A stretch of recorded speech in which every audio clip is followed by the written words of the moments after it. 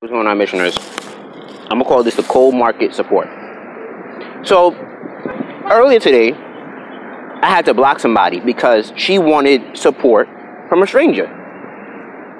And I say this because she was my prospect. So to me, she was a stranger. So when you want a stranger to support you, you gotta pay them to support you, usually. Or there has to be something in it for them. You feel me? So I've been in my cold market, meaning I've never had a hot market. I've never had a warm market. I don't even have an email list.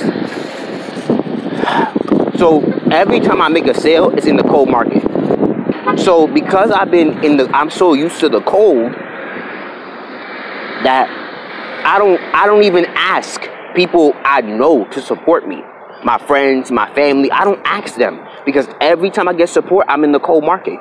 Every time I eat, it's because I'm in the cold market. And then I turn my cold market into a warm market or a hot market. But what I've learned, I've even had people in my warm and hot market who I've developed some sort of like relationship with. And they turn their back on me and then I cut them off. Like I had somebody where she turned into a warm market. She turned into a friend. And she supported me with giving me $100 to get a bike. And she turned around when I didn't want nothing, when I was trying to focus, really, to be honest with you, and get my shit done with my life. Because I realized that we talking about nothing. She turned around and said when the relationship was over, because like I said the relationship was over, because she was being petty about dumb shit, and saying wow, dumb shit. So when I moved on, she wanted her $100 back. I gave her that $100 and I said adios. And I know in the future she's gonna slap herself in the head and realize, oh shit, that was dumb. Maybe I should have kept that relationship going and I should have been more honest with that relationship because she was trying to get me jealous, make me feel away about something. I said I ain't in that type. You can't even get me to do that because I'm so confident in who I am and where I'm at in my life. I could give no fucking fucks about what you're talking about, who you're trying to get me jealous of, because nobody like me. So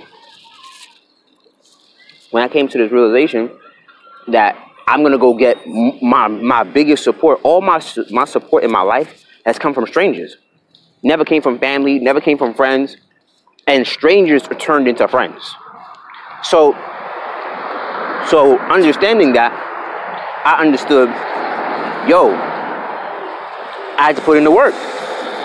So when you get strangers to support you, make it worth their while. Because if it's not worth their while, because remember, a friend can turn into a stranger all over again. Just like I just told you about that story. So don't be so caught up on people supporting you, because a lot of times the biggest support you're gonna get is from people you don't know.